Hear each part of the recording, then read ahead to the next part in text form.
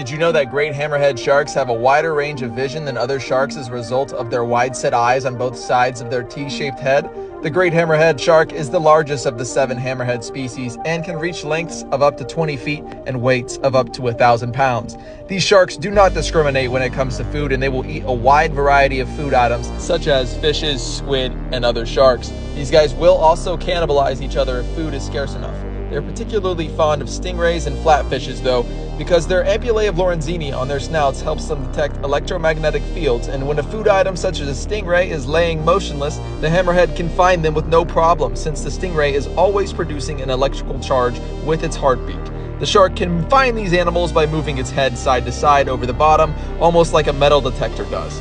These sharks are believed to be immune to stingray barb venom, and sharks have been found with several barbs stuck in their throats and mouths. Comment down below what sea creature you want to see next.